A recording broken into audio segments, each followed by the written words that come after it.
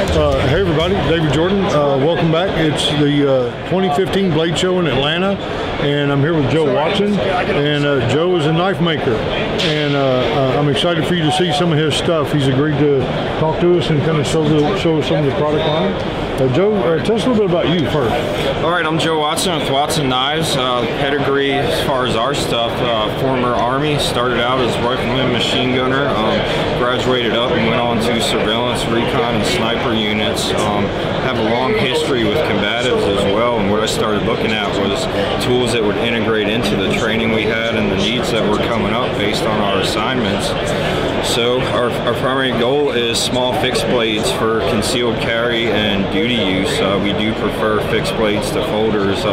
We all like folders, love using them for utility, but for speed of access, simplicity, long-term reliability, fixed blades is phenomenal for that. So what I like to do is get out folks that are well respected in the training industry and guys that are still doing the job in law enforcement military side, get out and collaborate with those guys and develop things that'll help. All right, good. I've seen some of his stuff, man. It is awesome.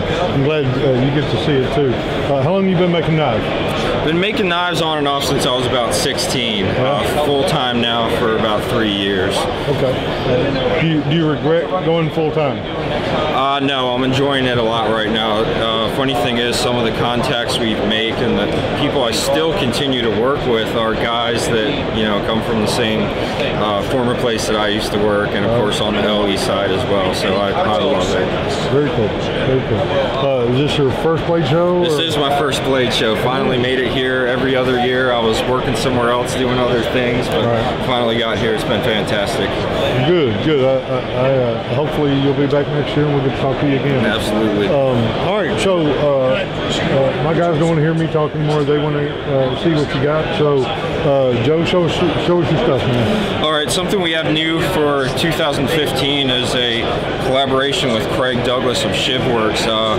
He's a renowned trainer, does a fantastic job with reality-based training. We decided to pair up and come up with a push dagger.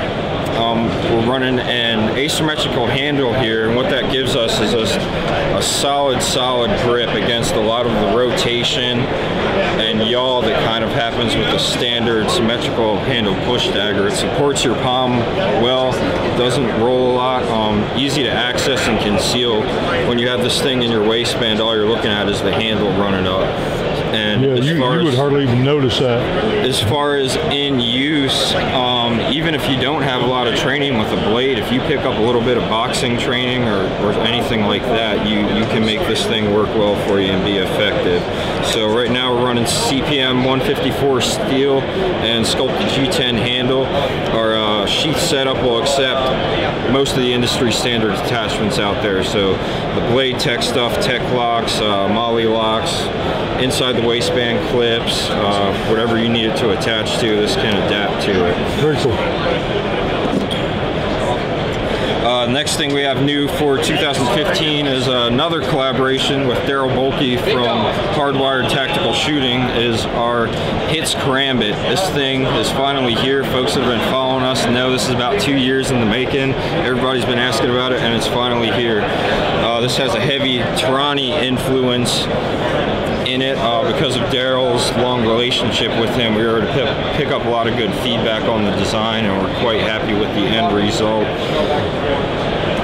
Even with this Karambit, if you're not well trained on the Karambit, we're running such an aggressive blade angle here that essentially, if you know how to punch with this thing, you can be effective. Once you get more training, you can do some great things with it.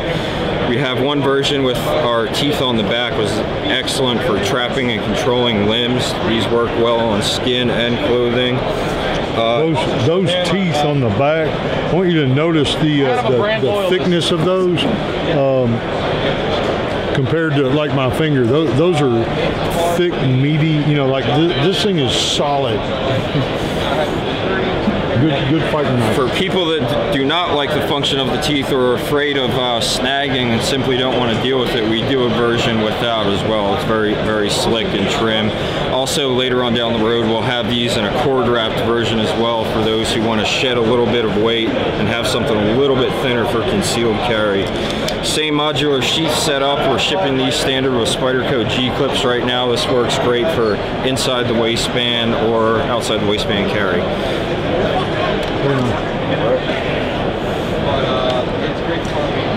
So, you were asking me earlier about something that might be one of my favorites. For me right now, that's probably our Magni fixed blade design. This is a little less than 3.5-inch blade, less than 8-inch overall. This is my go-to for everyday carry, for utility, for self-defense blade, medical management, primitive survival tasks. I tried to make this blade good for as much as possible.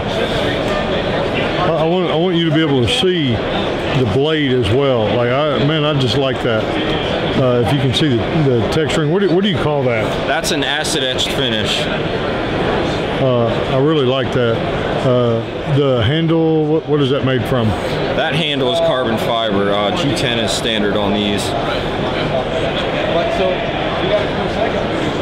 All right. Yeah, I think it's important that. I have very little knowledge about knives, and somebody taught me years ago. If you want to know, like when you go to get your hair done, you ask the barber that you like. If you like their hair, you say, "Where do you get your hair done?" So I always like to ask the knife maker, like what knife do you want? What knife would you carry? And I think that's important. You make the sheath also on that? This sheath is also another collaboration we started this year with Tracker Dan Stanchfield. Dan's a West Coast Navy SEAL. Fantastic mind as far as coming up with new concepts, blade carry systems design. I think he has a lot of great ideas in the sheath, so we were able to collaborate with him on that, and we offer them for most of our knives now. Like real simple design, no frills, solid as anything. I really like how that is not flimsy like a lot of sheaths are. It is as solid as the knife is. Talk a little bit about that clip. Sure. Some of the features I like about this sheath is one, the clip's been very popular. What we have here is an underhook on this clip, and very strong clip, excellent retention. Whatever you put it on, it's going to stay. What this underhook gives us is the ability to not use a belt if we don't want to. You could clip this on cloth on your plate carrier, on your gym shorts, on your watch band if you wanted to, and when you draw this blade, the sheath will stay put every time. Also, there's clearance underneath the clip, so if you're running maybe dress attire or want deeper concealment, you can tuck your shirt in behind this and have nothing but a portion of the clip exposed. I really like that. The clip part he's talking about is back here. You can see it. You see right about where my finger is. The part that actually hooks up under there, and a lot of clips, you want to look for that when you're using anything with the clip. Because if it doesn't have some kind of way to really hold on to the belt or the gear or the pants, it's going to come out when you draw the weapon or the knife or whatever you're drawing with it. It's going to the sheath is going to come out too, or the holster is going to come out. So like if you're going to get a clip, make sure it's got that kind of clip on it. And you called it what kind of clip? The clip and sheath are both by Tracker Dan. Okay, all right. Very nice stuff, man. I love that knife. What would you call that knife if you wanted to order it? This model is called the Magni. Magni? Yes. Okay, all right. Very cool. I guess the last thing I wanted to run by on the sheath, a lot of people notice this large mouth here on the end.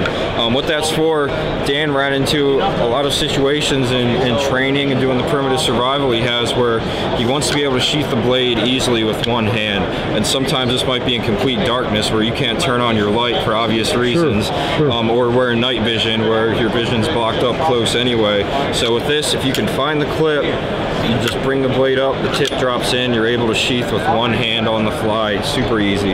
Wow. I do like that idea. That's great. Anything else? that you want to show us today? Oh, that's about it. I appreciate your time and stopping by and for doing the video with us. It's been fantastic. I appreciate it. No problem at all. Joe, if people want to reach out to you, where would they find you? Sure. Our website is jwknives.ticktail.com. We're also on Instagram, which is just Joe Watson Knives, all one word. All right. Thank you. Joe, thank you again. Thank you. I really appreciate that. It's good quality stuff. I can't say enough about it. You know, you make an investment, like for example, what the knife that we talked about here. What are we talking about roughly? Our base model with the duty knife finish would be $275 with the Tracker Dan sheath. Okay, so with that solid sheath and everything, we're talking about like $300. You would have to lose it because you're not gonna your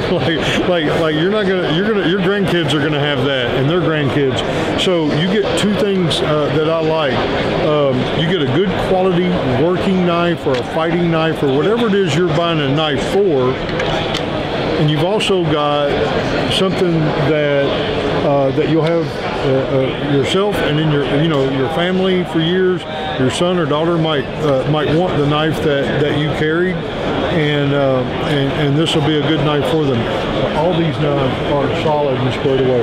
Joe, again, thank you. Thank you, guys. I'm glad that you watched the video. Thank you for watching, and I hope this helps. And I'll see you again next time.